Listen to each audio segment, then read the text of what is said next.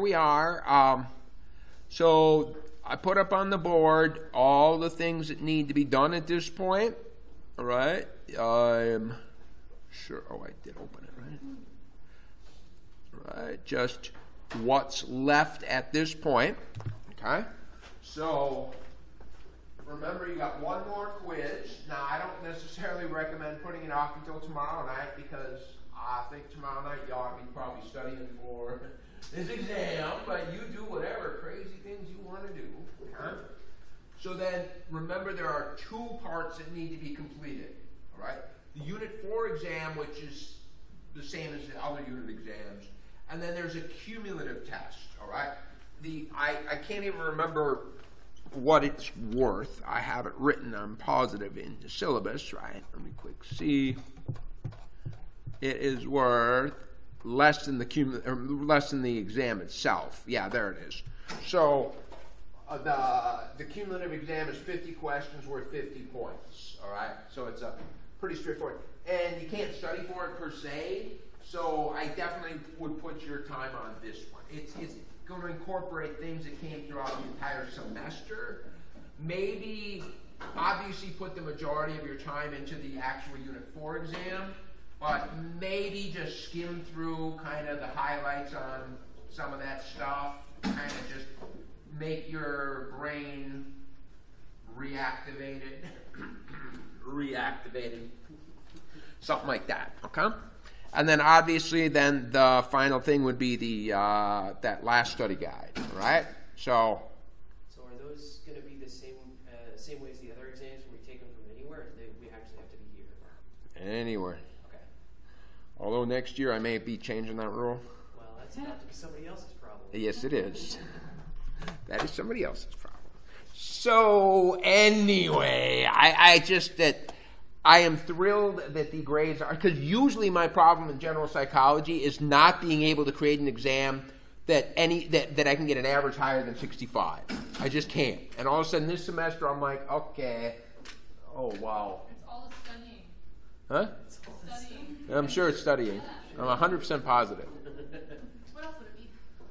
What do you think we're I'm not implying anything. I'm suggesting there might be other factors involved, but we'll see.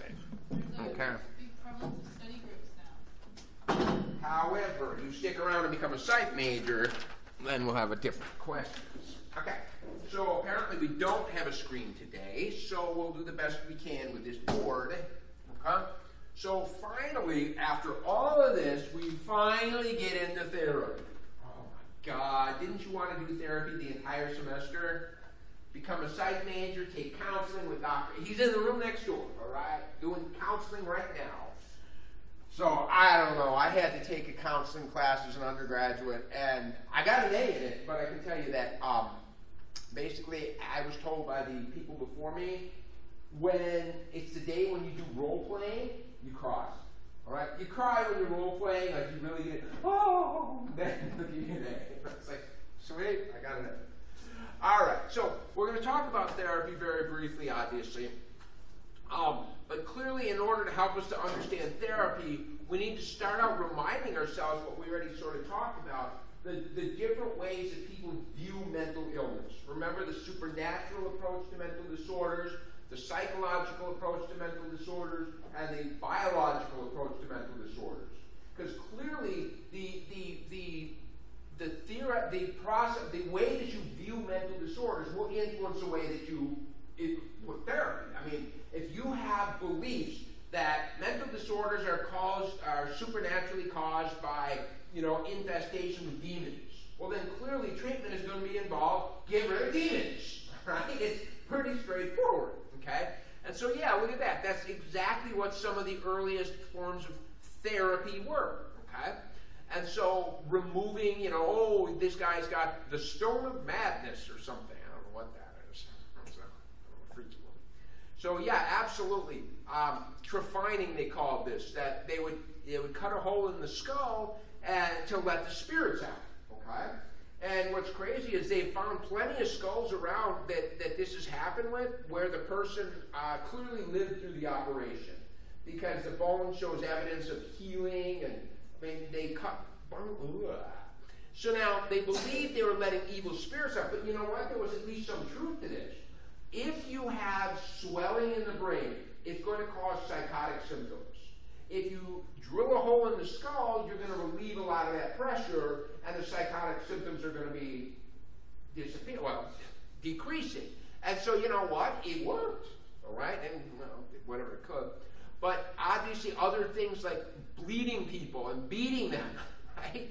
Like I said earlier, the idea was if you believe that it's demon possession, then make the body so unpleasant that a demon would not want to stay in the body. Okay? Get them out. Demon be gone. Okay? Philippe Pinel, as we said, the moral treatment movement, and the Salpêtre Asylum in Paris, as I said, when Philippe Pinel was put in charge, he found that the mental patients were locked up in chains and stuff. And he was like, these aren't prisoners. They didn't commit a criminal act. Why are you locking them up in this criminal fashion? Okay? And so he let them go. He just released the chains. He treated them like human beings. Okay? Housed them in hospitals rather than locking them in an asylum. Okay? Treat them with tenderness, not harshness. Right? So it was really the moral treatment movement which led to the idea of psychotherapy. Okay? We find, perhaps today, I guess, in the United States, mental health treatment is actually kind of sad. Because what happens is your best interest in psychological treatment is not being driven by your best interest. It's being driven by how can the insurance company spend the least amount of money. Okay? And so what happens is that for somebody with severe mental disorders, they should probably be seeing a psychiatrist.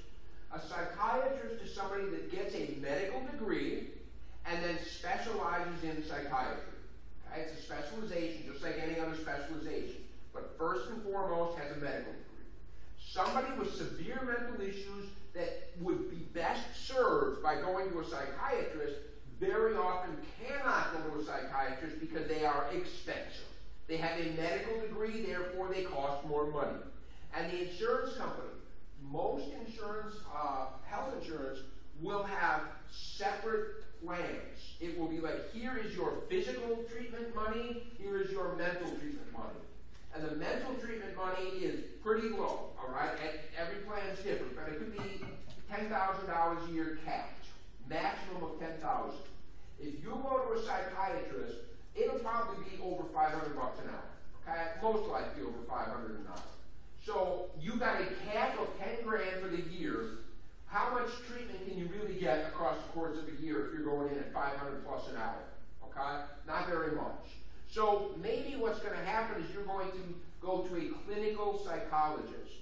A clinical psychologist will have a doctorate, but not a medical doctorate. They will have a doctorate in psychology, and then with emphasis on medical aspects of it. And so what you find is in some states, and this has been another push, some states, the only people that can prescribe psychiatric medication is a psychiatrist because they have a medical degree, therefore they have the training. But the insurance companies do not like that, because that means any patient that needs to get any prescription has to be paying $500 plus an hour. You see what's going on here? And so the insurance companies have been pushing for years to allow non-medical people to prescribe. Okay? And it's something, it's a trick. And so then you've got psychiatrists at the top as far as expense, okay? Then you've got clinical psychologists. Below there you will have a therapist or a counselor, okay? Something of this nature. Therapists and counselors have gotten much better in the last handful of years. When I was in college, if you wanted to be a therapist, here's what you do. You put a sign on the door that says therapist, and if you can convince people to pay you, you're good to go, okay? But now it's pretty regulated, all right? In order to be a licensed counselor in the state of Texas, and I don't know, there is quite a few hurdles. You must have a minimum of a master's degree. You must have done this much experience, this much, etc. They have pretty high burden though, and I'm happy they should have a high burden. Right? But below a counselor or something, then you've got what? Pastoral counseling. Okay, and see what's happening is that people that should be seeing a psychiatrist are seeing clinical psychologists. People that should be seeing a clinical psychologist are seeing therapists. People that should be seeing a therapist are seeing pastoral counseling. Okay, you see the problem here, and it's the insurance companies are. And I mean, I got it. They got to make a profit and everything, but it's pretty brutal. Okay, and that was actually a huge fight in Obamacare. Was should we make physical health insurance and mental health insurance separate? Should be do you have a right to mental health treatment? I mean, it's rough. Okay. So what we find is of the homeless in shelters, about a quarter have a severe mental illness. Correctional institutions also have a huge number of people with mental illness. Okay. So the fact is, a whole hell of a lot of people that should be getting treatment are either getting terrible treatment or getting no treatment. Okay, it just is, and I mean, the burden on it's just so expensive. It's so difficult. I've had some experiences here, and it's like I would like an appointment. Okay, that will be 6 months from now. Okay, 6 months from now, and yeah. All right, moving on. So there's two kind of ways that you can break up therapy. People that have more of a psychological approach to mental disorders tend to advocate for psychotherapy. Those that have a medical approach to mental disorders tend to advocate for biomedical therapies. Tend to. But what's probably more common is this eclectic approach, where it's going to kind of take some medical and some psychotherapies and kind of work together. And so, some people criticize psychiatrists because psychiatrists tend to say, you have a problem, I got a quick solution for you. It's called drug. All right? Take this drug. You take this drug and all your problems will be solved. Okay? And so some in the more psychotherapy view think that is a short-sighted solution. Okay? That it is often found that the best solution is some type of a biomedical treatment combined with the psychotherapy. Okay? Oh my God, Dr. Marvin Monroe. You know this guy? I got him in my office too. He's pretty awesome. Okay? So anyway, what is therapy? Well, here's the original psychotherapy, Sigmund Freud. Sigmund Freud was he was a neurologist, okay? And he had patients that were coming in, and they had what he called glove anesthesia. So I can't feel anything in my hand, all right? There's nothing in my hand. And it was a common problem. But because he was a neurologist, he knew that there is no physical way you could have the symptom of glove anesthesia. It is not physically possible, okay? And so that led him to believe that you could have a manifestation of a physical symptom from a psychological cause. Because there is no way this can happen. It is not possible, okay? So he puts together his theory of personality, and very briefly we had mentioned him earlier, but remember the personality is composed of 3 parts. When a child is born, they're born with an id, and the id is the gimme, gimme, gimme stuff, right? It's impulsive, it's selfish, give me, I want it. As the child gets older, they develop a second part of their personality, the ego. And the ego's job is to sort of regulate the id's impulsive desires, right? So it kind of shuts down the id. And then finally the superego, which is sort of learned through interaction with society around us, which kind of also helps to regulate the id. And so according to Freud, I mean, the personality is like an iceberg. This is what we see. This is the truth. Okay? All of this stuff is down there. And so his view was this unconscious here, these things down here, even though they're below this level, they're outside of our awareness, but they can still affect us. Okay? They're still there, and they're still going to impact the way we respond. Okay? So yeah, we start life with the id, the ego develops based on the reality principle, and later on the superego, some kind of a morality. So if you remember this little analogy, right, here is the id, and the id saying, get, I want it, I want it, I want it. And here is the superego, little angel, going, no, no, no, we don't do those things. And remember, the ego is the one that sits in the middle that's supposed to sort of try to keep both the id and the superego happy. Okay? The id says, I want it, I want it, I want it. And the superego goes, whoa, no, no, no, we don't do those things. And so if you recall, the example we gave earlier was like, the id says, I'm hungry, I'm hungry, I'm hungry. She's got a candy bar, smash it, take it, eat it, And the superego goes, no, we do not break rules like that. That is not how we behave. And so the ego's job in the middle is to go, I got it. I'll pull out my wallet, take a buck, go down to the candy machine, buy a candy bar. My id's desires are met.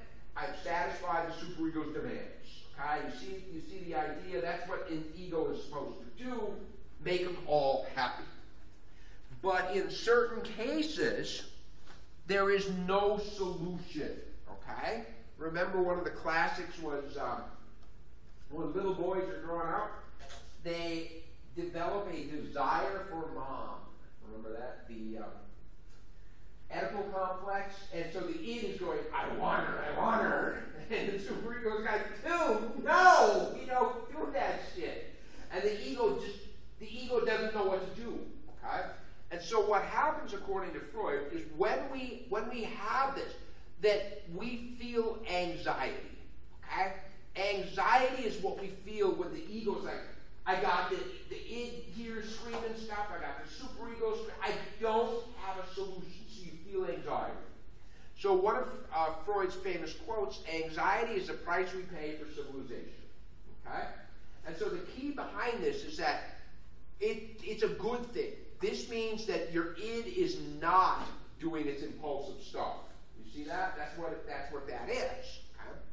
And so when the anxiety arises, the ego uses what they call defense mechanisms. Okay? The ego will then take that anxiety-inducing thought and shove it down below the level of the conscious mind. It's down in the unconsciousness. But remember, just because it's down there doesn't mean it's gone. All right? Because all that crap that gets shoved down there starts to filter up. And the ego has to actively hold it down. Okay? Actively. And so what happens is, and the biggest, by the way, Freud had a ton of different defense mechanisms. The biggest one is repression, right? To repress it, make it go away. But what he said was that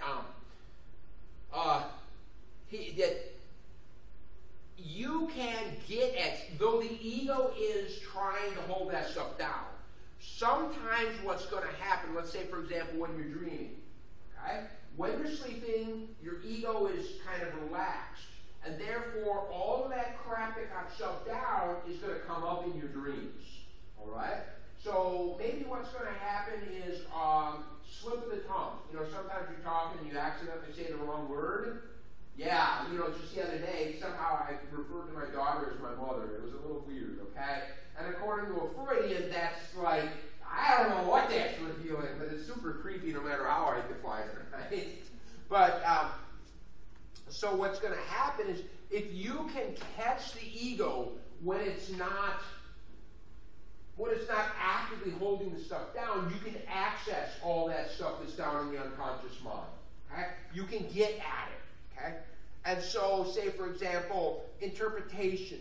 So the therapist is talking to the patient, and all of a sudden realizes, this patient won't talk about his father, right? So maybe that's where the problem lies, And so the therapist's job is to figure out what is going on, right? Resistance, dreams, transference. So maybe, you know, the relationship between the therapist and the patient, and the significant relationships in the patient's life will be put onto the relationship with the therapist, okay? So, I honestly cannot express enough how much I believe Freud is full of shit. I cannot. I was in Vienna a couple of years ago, Vienna, Austria, and one of the things they had is the Sigmund Freud Museum, okay? So my wife wants to see architecture and crap. I'm like, okay, that's boring shit. So I sent her off. I went off to the Sigmund Freud Museum, all right? Now, I am not going to pay to enter that museum because that's just, you know, you're paying the enemy. I'm not doing it, okay? But I got a great picture of me right out of the museum. Right? I took that one. I got it, all right? Just say it. And then coming back from the Sigmund Freud Museum, back to wherever my wife was, I had to go to Sigmund Freud Park, all right? And you know what they were having at Sigmund Freud Park? They were having a Wiener Festival. In German, the name for Vienna is Wien, W-I-E-N. And so a Wiener, or they would pronounce a Wiener, would be a person that lives in Vienna. So it was, you know, it was celebrating the city, but as an American, it was Wiener Festival. And I tried so hard to get the picture where I had the Wiener Festival sign and Sigmund Freud Park. There was no angle I could capture the two at the same time. Oh, that was glorious. And so now, what happens now in psychoanalysis is this. You're having problems. You're manifesting psychological, in fact, one of the biggest things is he did most of his early work with women, all right? Women that were experiencing hysteria. Have you ever heard the word hysteria? It's an old term for basically crazy, and it comes from the Latin word hyster, which is uterus, and the idea was hysteria comes because women have uteruses.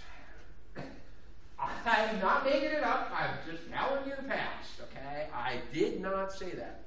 And so what happens is you're having problems, you don't know why you're having problems, and the reason is down here. The psychiatrist's job is to figure out what's going on down here, using resistances, dreams, etc. And what you should do essentially is find all of these sources and just rip them out. I mean, reveal them. It's almost like the goal of psychoanalysis is like an emotional vomiting. All right, to find all of the crap in the unconsciousness and just whoosh, and it'll be the most painful experience you can have because it's all going to come out in one shot. But once it's out, you should be pretty much done. All right, you should be good to go. Right? So it's, I don't know what to say to you. I'm just moving on. Well, it turns out that traditional psychoanalysis takes years and years and years with a psychiatrist, which we've already determined is incredibly expensive. So clearly, traditional psychoanalysis is for the super rich, okay? The super rich people.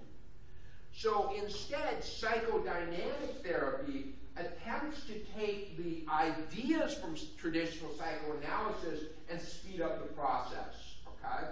So rather than, see, in traditional psychoanalysis, the physician kind of sits back and is just passively listening to what the patient says. In more of a psychodynamic therapy, the physician is much more active, is speeding up the process. Rather than waiting for it, they'll make some leaps and some jumps to make it happen faster.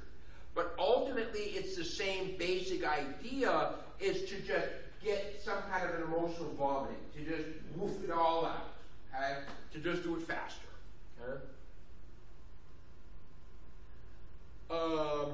Behavior therapy. So we're completely switching gears with behavior therapy. And behavior therapy is 100% built on the principles of learning. And it all came from John Watson, okay? And John Watson, you know, remember John Watson from classical conditioning with Baby Albert?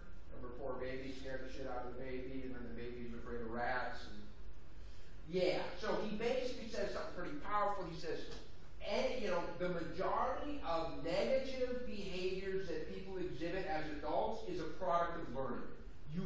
something. You've got a bad association for it, okay?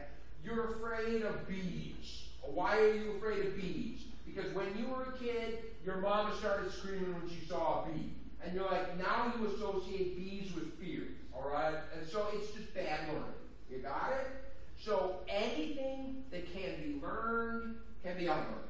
Got it? That's the whole principle of behavioral therapy, right? Behavioral therapists think the problem is, the behavior is the problem. You've got a little boy, and the boy is starting fires. Traditional psychoanalysis, let's find out why you're doing this, and what is the root cause of your, and a behavioral therapist goes, the problem is the kid starts fires. If I can make this kid stop starting a fire, problem is solved, okay? The symptom is the problem to a behavioral psychologist, okay? Behavioral therapist. All right.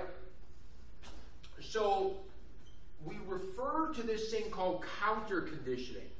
And so as we say, anything that can be learned can be unlearned, right? Remember when we did the learning chapter, they used the word conditioning, and whenever we saw conditioning, we had to think that meant learning. Counter the learning, right? You know, counter means to like flip or to change or to the opposite or something like that. And so opposite learning, basically, okay? You're conditioned to fear stores because you've had panic attacks. You could be brought into a store, taught to relax, relax, relax, and now instead of the store is associated with a panic attack, the store is associated with relaxation. You see what you're doing? You're simply just changing the associations that are out there. The original study, the classic study was Peter. Peter was afraid of all kinds of crazy shit, including rabbits, okay? And so Peter absolutely loved peanut butter sandwiches. So they put up a cookie because I guess that sells better. But it was peanut butter sandwiches, okay? And so then what happens is you give Peter the peanut butter sandwich and the rabbit. And at first, Peter is kind of freaked out because there's a rabbit. But pretty soon, the rabbit didn't in fact kill you, so he relaxes enough to eat the peanut butter sandwich. Okay? And once he does, now all of a sudden, he is comforted. And so instead of rabbit is associated with fear, rabbit is associated with comfort. Right? So counter the learning. Right? I like it. Versions of behavior therapy. Okay? Because sometimes, in fact, they, again, didn't tell the entire story, because what happened with Peter was, on the first day they brought him in, and he's sitting here with his peanut butter sandwich, and the rabbit is in a cage on that end of the room. And Peter's kind of annoyed and kind of bothered by it, but it is all the way over there, and he eats the sandwich. The next day they moved the rabbit 3 feet closer, peanut butter sandwich, rabbit, like now, until they moved it closer, closer, closer, closer. So they did not just smack him with a rabbit, right? That's kind of ruthless. And so that's a version of systematic desensitization, okay? So instead of taking the thing that you're so deathly afraid of and just whipping it in your face, let's take tiny little baby steps to get there, okay? Small steps towards it. And at each step, the idea is, at each and every step, you do not remove the rabbit until his fear has dissipated, right? Because the whole idea is it was rabbit is associated with fear. We now need to change it to rabbit is associated with calm, relaxed, and pleasant, okay? So, good stuff. Sometimes virtual reality is used in cases. They're using virtual reality therapy a lot in post-traumatic stress disorder, for sure. But you can then, in a safe environment, expose people. It's related to systematic desensitization. So baby steps to get to the thing you're afraid of. Operant conditioning can be used also in therapy situations. I mean, the simplest one is a token economy. And in a token economy, which was actually, they were used pretty prevalently in mental hospitals, what you do is the patients in a mental hospital, just because you've cured them, all right, doesn't mean they're ready to go out. because many people have been institutionalized nearly their entire life, and so even if they're cured, you put them out on the street, and they're like, I don't know how to pay a water bill. What are you kidding me? How am I going to function in an apartment on my own when I've never been asked to make my own food? And I've never been asked to, I don't know these things. And so what you do is, in an institution, while institutionalized, you use a token economy to promote those behaviors that people will need to exhibit when they leave the institution. Okay? There is a lot of criticisms to token economies, but the fact is, token economies can modify behaviors, right? I mean, we use these in grade schools all the time. I mean, how many sticker charts did you have when you were in 2nd grade, right? Or prize buckets, or in my daughter's grade school, bucket filler tickets, right? They're trying to promote good behaviors. And you were caught being good today. I love that. You know what you get if you're caught being good? You get a bucket filler ticket, which you get to proudly walk down to the office and you tell the secretary and receive a free ice cream coupon. Then you put the ticket in the bucket, all right? And at the end of the week, they draw a name, and whoever is lucky enough gets to read the Friday morning announcements. That's the prize for being good. I'm just saying, okay? However, behavior modification is also sometimes used. I watched a very interesting video one time of a profoundly mentally retarded man. I mean, we're talking an IQ of like 15, okay? This person cannot function in any way, shape, or form, will be 100% institutionalized. This person, for whatever reason, inflicted self-harm, all right? Constantly would poke and break the skin, just always breaking the skin. And in fact, it was so bad that this guy would even take, like, this is a different age, the aluminum foil from his cigarette wrappers, and he would roll into a really sharp point and jam it through his skin. So this guy had to literally be strapped to a bed all day long. All right, that's this guy's life, strapped to a bed. A behavioral psychologist walks in and says, you know what? We can modify this behavior. And so what they did was they identified something that he loved. He loved cold coffee. I don't know why, but this dude loved cold coffee. And so what they would do is they put a cigarette wrapper on the table, and then they waited until he didn't touch that cigarette wrapper for 10 seconds, and then they gave him coffee. And then eventually they made him wait 20 seconds without touching it. Gave him coffee. So every time he would reach for it, they would move his hand back, right? And if you would reach for it, move your hand back. So you got to go 10 seconds without reaching for the cigarette wrapper, you get cold coffee. 20 seconds, you get cold coffee. And so they raised the standard up and up and up, and pretty soon this patient was no longer inflicting self-harm, and to the degree possible, he now has the freedom to do, I don't know what freedom you're going to have, but I mean, you're not strapped to a bed every day. So pretty clear. Some people find this to be incredibly offensive because it's treating human beings as though they're some kind of a mechanistic machine, rather than individuals with human rights. It sort of takes away dignity as a belief. But if the alternative is to be strapped to a table 24 hours a day, I think that that's not a bad alternative. Okay? Another behavioral modification I heard one time, actually it was hilarious. They had a patient at a hospital that had a problem with hoarding. All right, they would hoard towels. So every day they would go in and they would take another towels, couple of towels. And so what they did was they used something that's called flooding. And so every day, this patient was hoarding towels, but they would bring a pile. Here you go. I see that you really like towels, so here's some towels. Oh my God, the greatest thing this guy could ever imagine.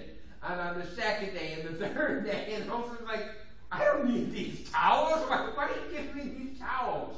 And they stopped his behavior by flooding him with the thing that he was doing. Right? So lots of different techniques. So you got the classical conditioning, you got the operant conditioning, and then of course social learning, which is the third major type of learning. And so you find modeling. In modeling, what's going to happen, and there's different versions of modeling, but where the therapists themselves will model the behavior in front of the patient. So if a patient is deathly afraid of snakes, then the therapist will literally hold the snake, interact with the snake, show the patient, look, I'm not panicking, there's no anxiety involved, something like that. Symbolic modeling, again, this could be on a video rather than in person. We find graduated modeling, and again, this would be like, first the therapist, is touching a picture of a snake, and then the therapist is in the room with the snake, and then the therapist is touching the snake, and then the therapist is, I don't know, wearing it in a weird fashion or something, okay? I don't know. Participant modeling is obviously, the best, where clearly you're going to get the patient themselves to interact with the feared object, okay? But one that I find fascinating to me is videotape self-modeling. And so what's going to happen is you have a patient with a problem, and some of the things that they did, maintaining good posture, walking, balancing, writing, dressing. I've even stuttering, fidgeting. I've even heard like tics. Some children get one of these things. Okay? What you do is you videotape a child, and then you edit the video to remove every single one of the tics. And so the child then watches a video of themselves not performing that behavior. All right? And it's pretty impressive because one of the clearest principles we learned from social learning theory was that children will imitate people that are more similar to themselves. Okay? And who is more similar to yourself than literally yourself? All right? So that's pretty good. And it's pretty impressive. And apparently it's watching the tape and making the tape in the first place that were crucial. Okay. Cognitive therapies. Cognitive therapies, and again, so now we have psychoanalysis, we have behavioral therapy, and now we got cognitive therapy. Now, cognitive therapy, though I will 100% tell you I am not up on my cognitive therapy, so I can just give you the incredibly decent one. But it goes kind of like this. Bad shit happens to everyone, okay? Everyone fails tests. Everyone loses their cell phone. Everyone has a girlfriend dump them. Everyone has this. But guess what? It's not we talked about this in the stress chapter. It's not the event itself that necessarily is what counts. It's your interpretation of that. Remember that? It's the way that you perceive that event. So if you have an exam in front of you, it's hard for everyone. It's up to you to interpret that. Is this something that I should just get my stuff on, get it done, or is it something that's overwhelming to me? Okay? So in some kind of a way, you're in charge of interpreting. Shit happens. I can't stop it. Bad things will happen to you. That is not something I can remove. You will have that, but you can make some decisions. I failed the test, I must be stupid. I failed the test, you know what? I can do better. Okay? Guess which one leads to clinical depression and which one doesn't. And so cognitive therapy essentially, new adaptive ways of thinking. All right? This is depression, this is not. Okay? A version of therapy is to combine cognition with behavioral. Okay, so it's more of an eclectic kind of an idea. So put the two together. So cognitive behavioral, people with OCT are led to resist the urge to act, behavioral, as well as to learn to manage obsessional thinking, cognitive.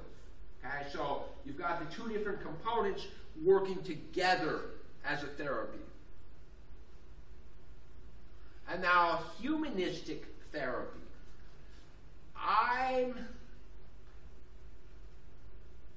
Again, many criticize humanistic therapy because its lack of scientific rigor.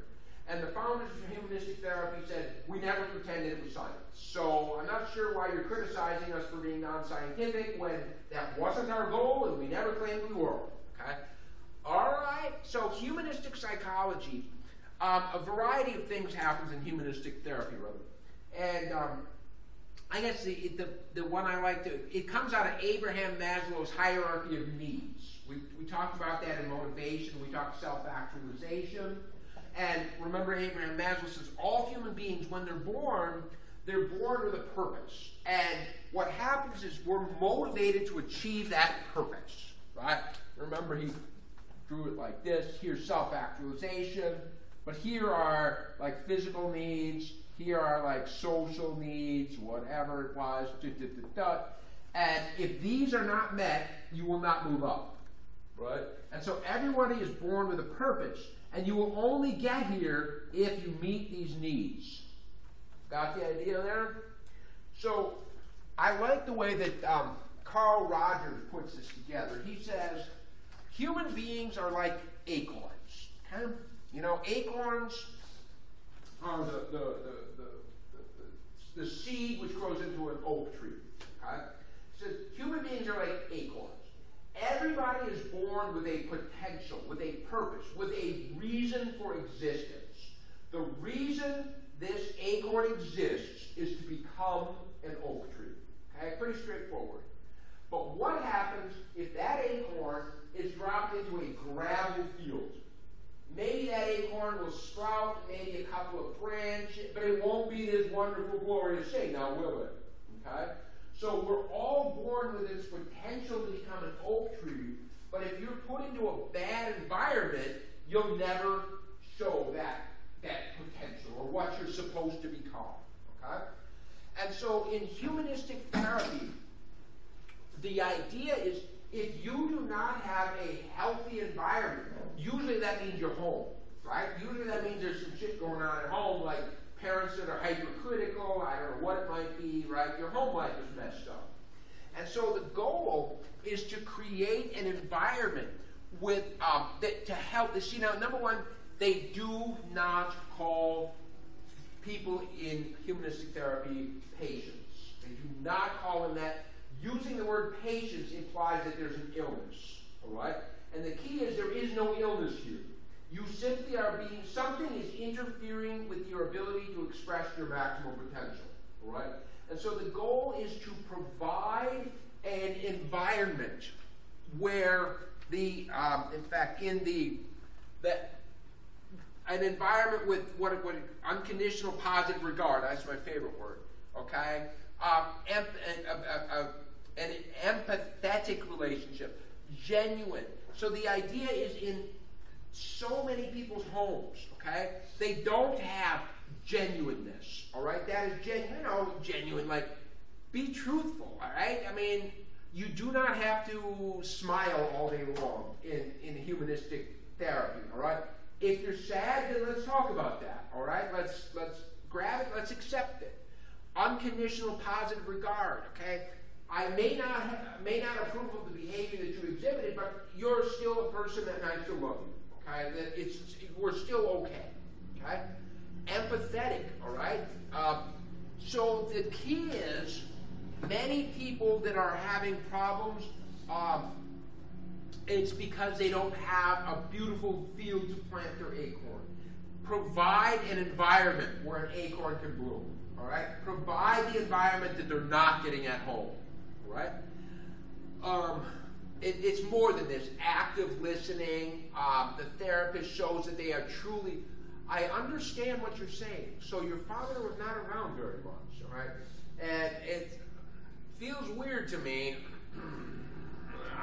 but apparently this works. I don't know. It's just totally not my kind of thing, but I got it. But what I thought was actually kind of neat with humanistic therapy is the way that they approach. Are you getting healthy? So what we're going to do is we're going to have you describe your ideal self. Who is it that you want to be? All right? Second, let's talk about your actual self. All right? Who is it that you are?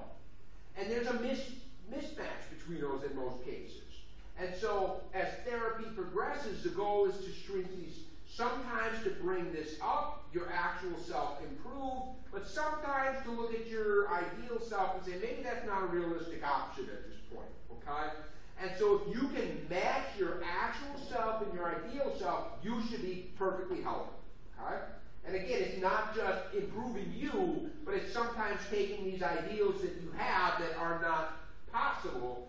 As long as you have this goal in life, I'm going to do it, but it's not going to happen, you will be miserable, okay? Let it go, all right? You will not do those things. So, that's all right, it's cool. All right, so different forms. Yeah, I wanted to move into that a little too. In fact, I have that in the last section.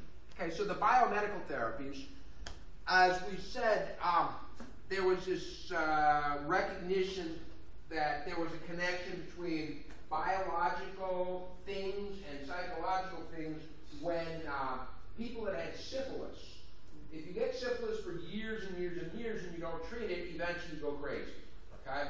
And so clearly, physical disorders can lead to psychological outcomes. Absolutely. Okay? And so that was really what made him think about it in the first place.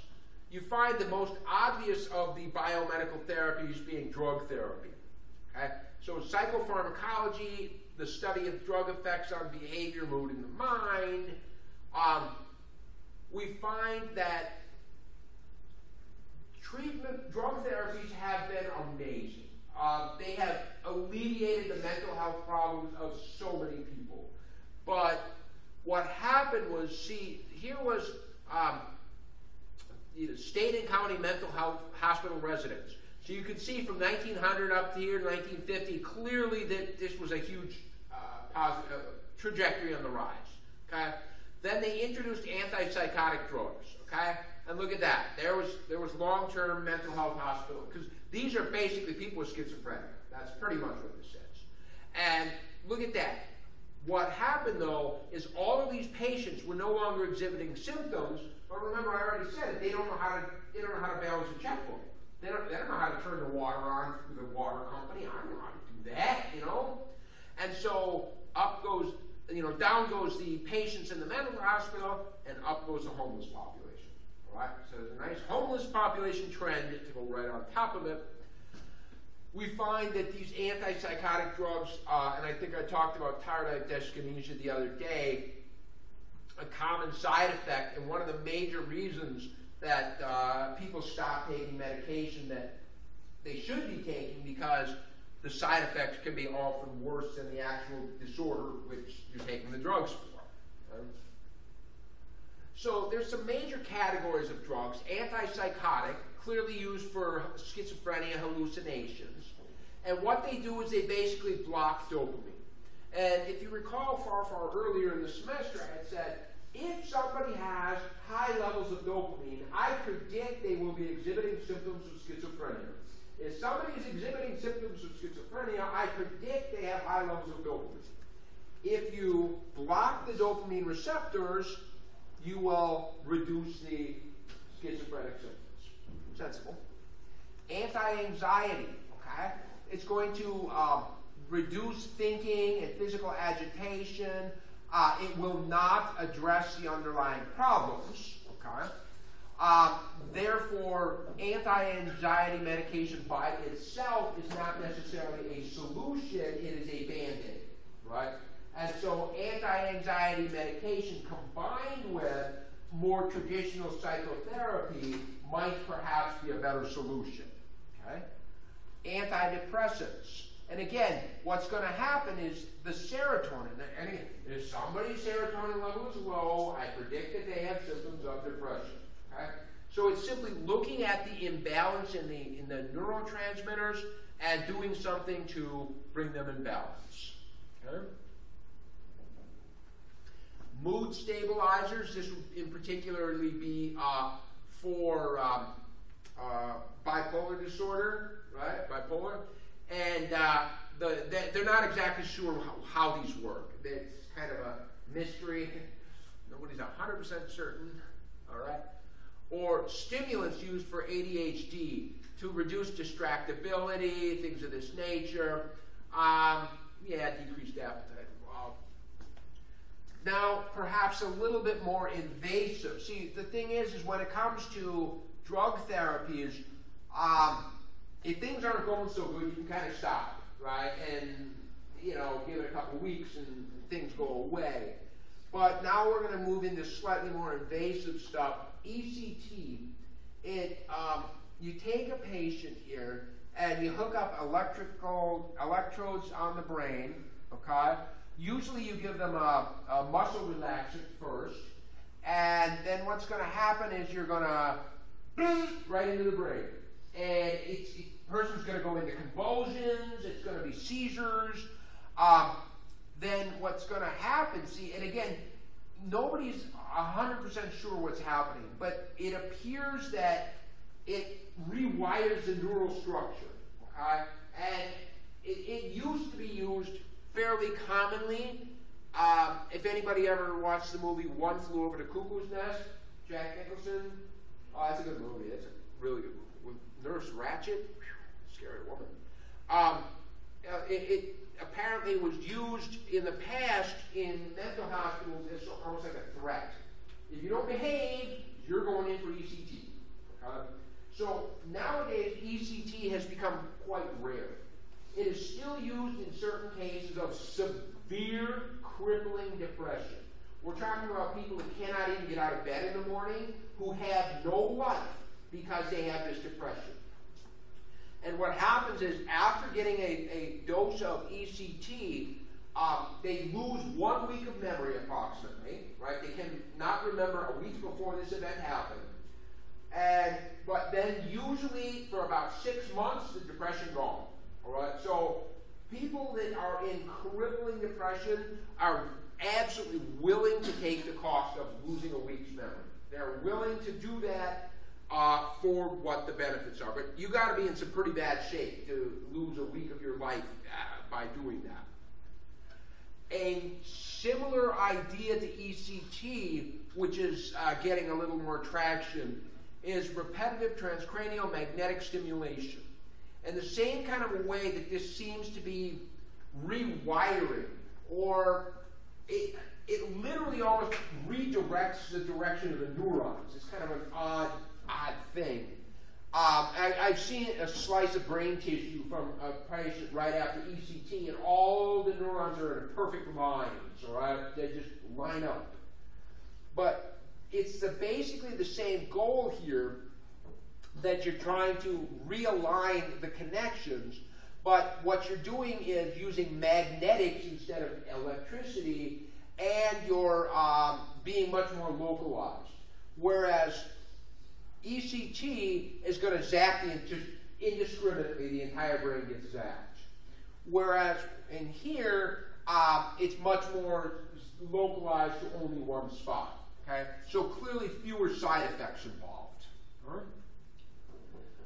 On its furthest extreme, you can do psychosurgery. Now, this is like irreversible. Okay? Once this happens, it's over. And so lobotomies were, again, used in mental hospitals almost as a threat. All right? If you don't behave, there's only one solution, lobotomy. All right? Lobotomies, what happens is that you disconnect the frontal lobes from the rest of the brain, and it will lead to extreme calm behavior. A patient that is now incredibly calm. Now, if you're working in a mental hospital and you have a couple of patients that are just super aggressive and super violent and super disruptive, you can imagine how tempting it might be to use this as a way to make your job easier.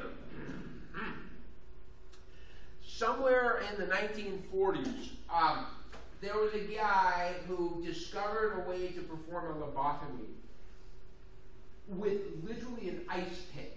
An ice pick is inserted into the corner of the eye socket, and zoop, zoop, zoop, and it's like a 10-minute procedure, and the lobotomy is done. Okay? Originally, lobotomies were like an entire major procedure, got to cut the head open, got to do everything. So this guy gets this, he wins a Nobel Prize in medicine for inventing a procedure to perform a lobotomy in 8 minutes. And you don't need heavy medical training, all right? Just about anybody can learn how to do this. It's just a couple of minutes, and whoo.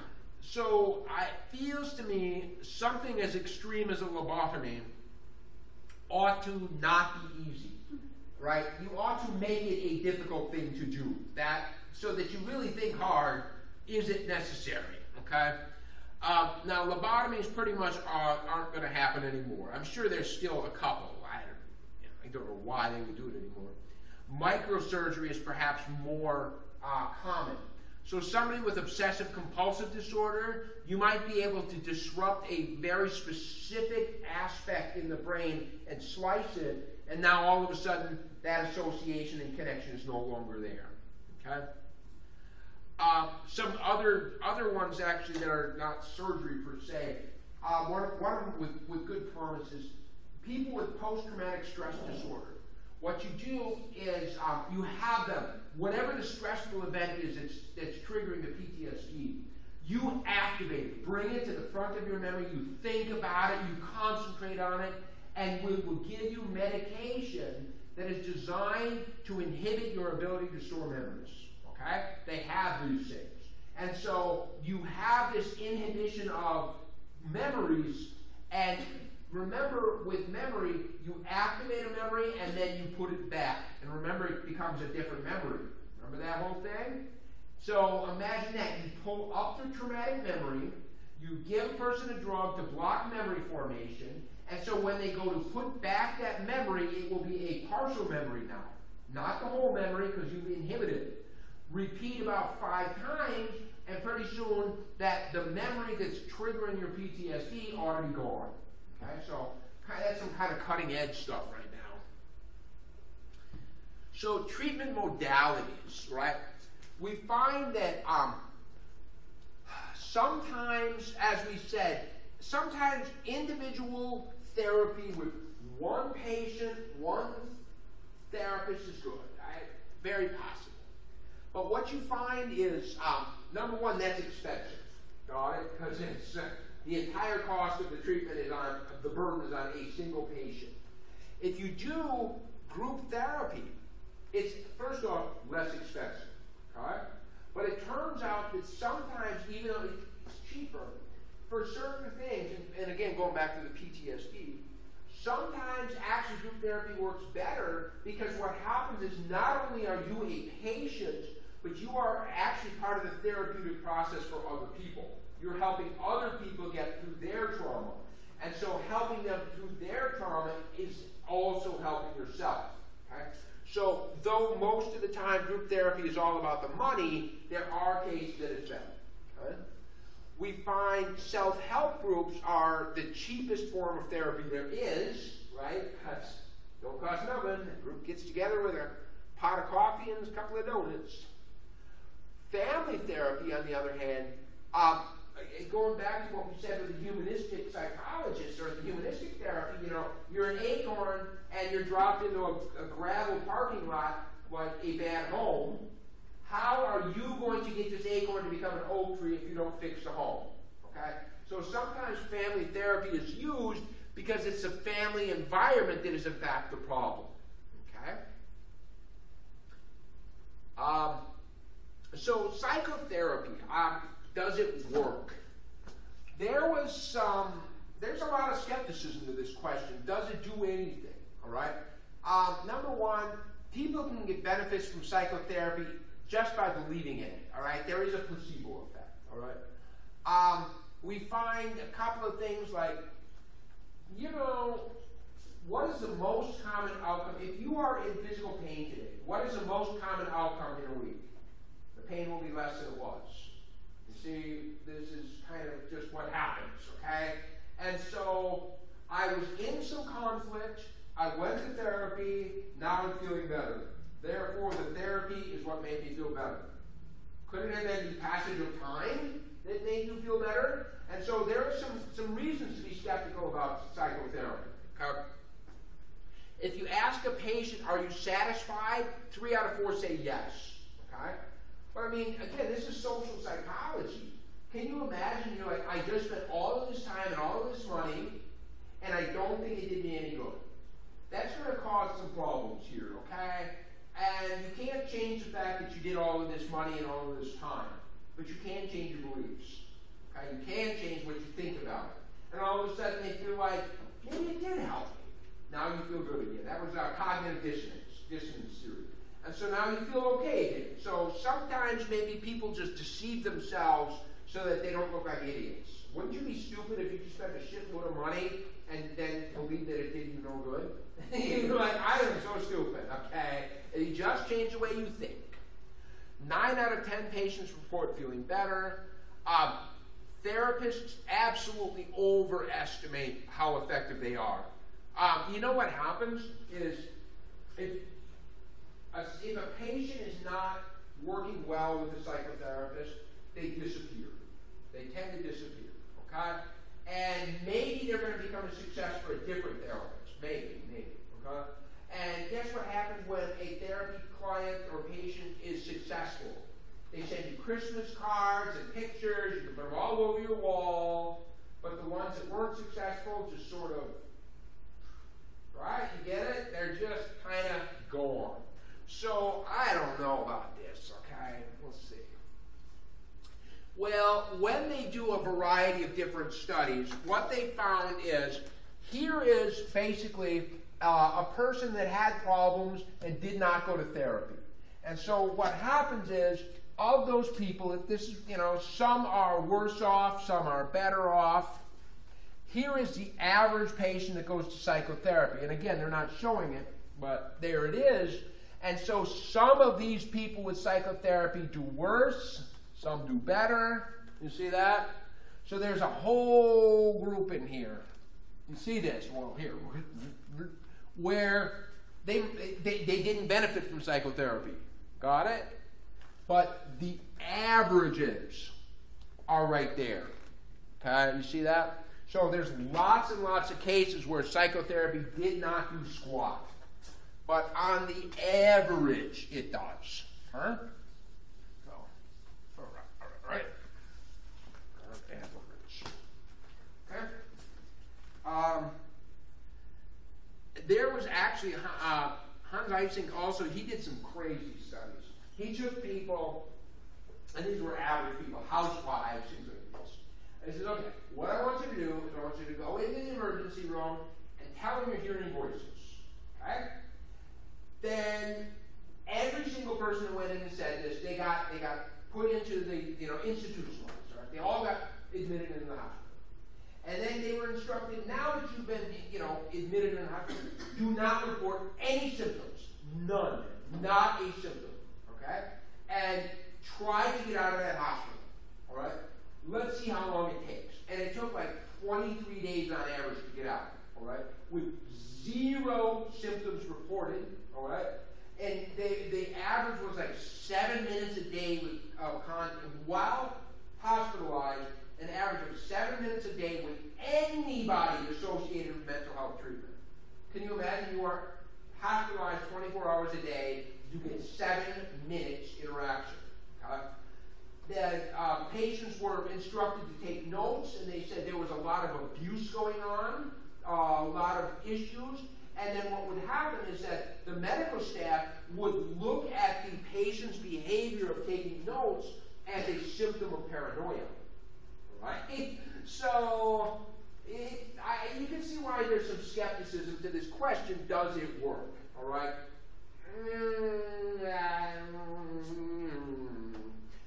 All right. Well, there's some alternative therapies out there, including like therapeutic touch.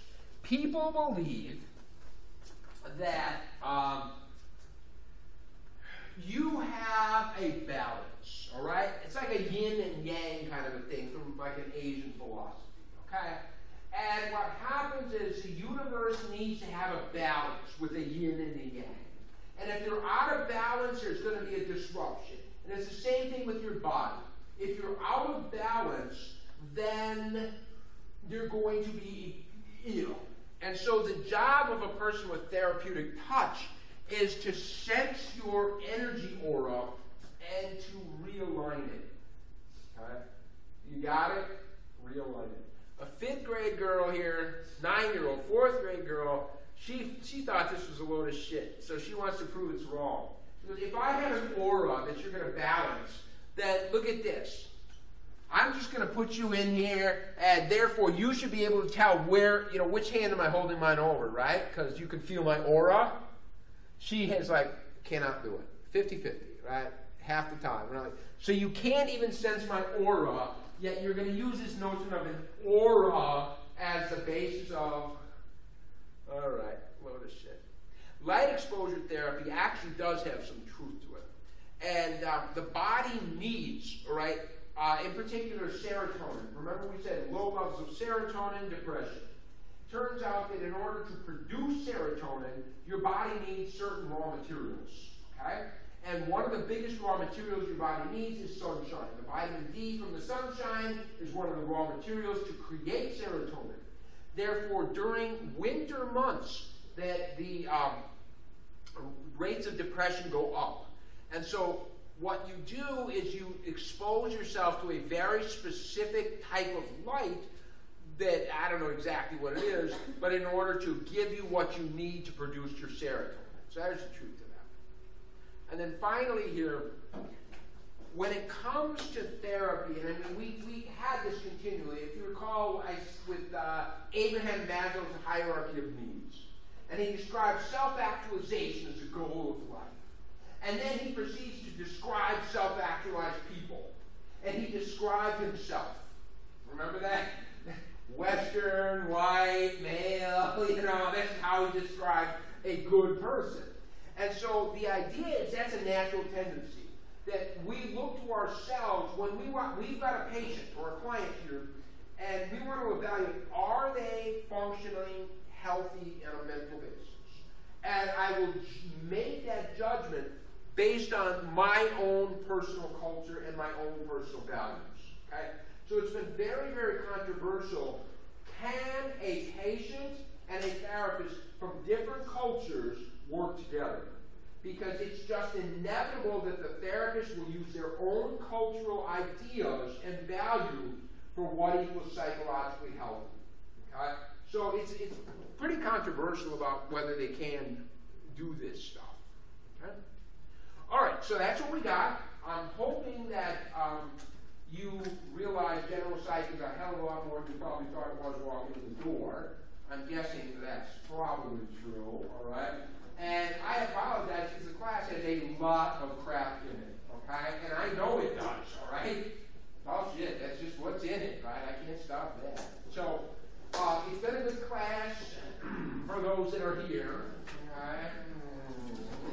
But anyway, it's been a good class. So, maybe I convinced a couple of people to stick around and be a major. Whatever, maybe I'll see you. So don't forget all of the things that still need to be done there.